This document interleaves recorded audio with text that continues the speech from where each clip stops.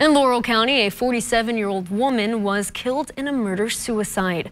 Today, the London Laurel Communications Center was called by a man who said he was called by a friend who lived in Laurel County. This friend said he shot his girlfriend. Laurel County deputies responded to the home near Hall Rogers Parkway. Officials went into the home and found a woman who had been shot. She was pronounced dead at the scene.